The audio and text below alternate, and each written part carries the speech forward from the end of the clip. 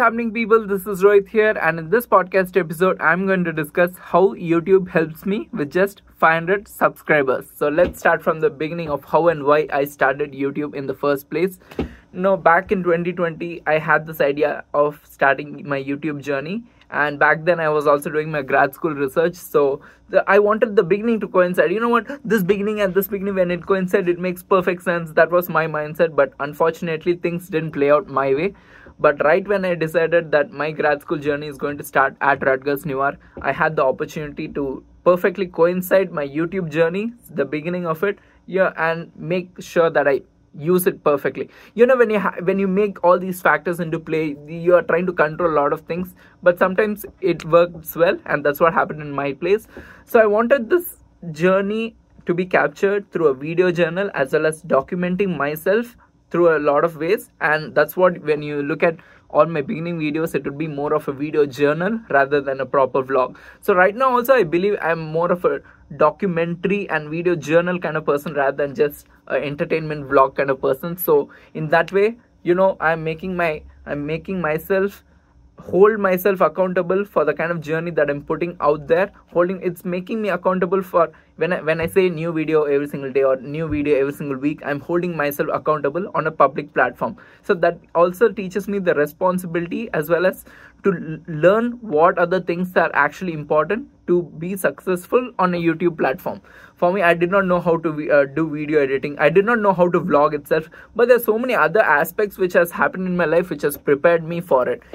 Trying to do those shorts and all those things which I was earlier sharing it only with my friends and family. Now I'm doing it on a public platform. That's the only difference. At the same time, when I hold myself accountable, I'm also sharing and talking to myself in a lot of ways, whether it's podcast and holding myself accountable. I'm saying that again and again, but also all those insecurities of all things which I was slightly scared, slightly freaking out in the beginning. I'm actually sharing it. And when you look at let's compare two videos. For me, when you look at New Year ball drop of 2022, as well as New Year ball drop of 2023, which is ball drop of 2024 technically, 2 years have been there alone.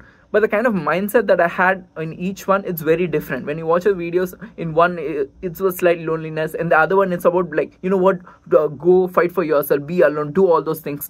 See, in both these videos, I was the only one in those videos. You will never see me. It's a raw venture, it's a one-man show and a one-man army.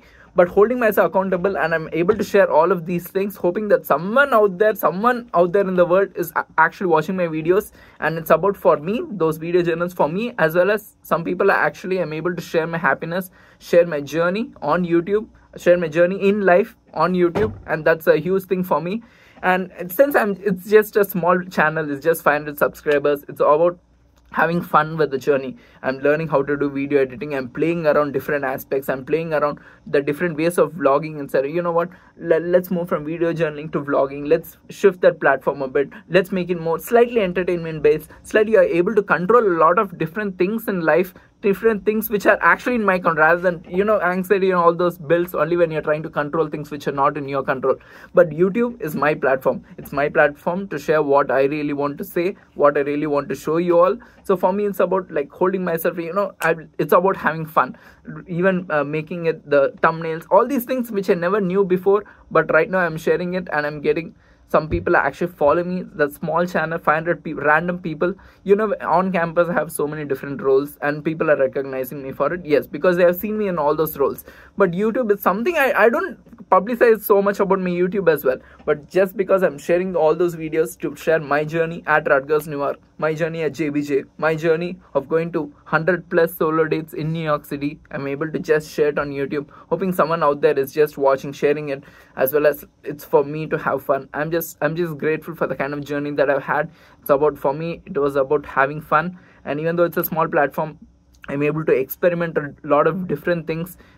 For me, it's about yes, you are having that slight power in the platform where you are actually sharing a lot about Rutgers, New York, or what all I'm doing in life as an international student, what all I'm learning. But it's also about doing it all alone. And for me, YouTube has become like my friend, because I'm able to share a lot of things which I don't share. I have zero social life outside of campus, but I'm not lonely at all. For me, it's about yes, I have close friends who are not with me, but I'm able to share all of this through YouTube as well as with my family. I'm able to share all. It's like talking to myself in a way, like all those aspirational talks, inspirational talks, what all I want to say, the kind of inner self talk that I'm telling myself, and I'm actually able to share it, and some person out there is finding it useful.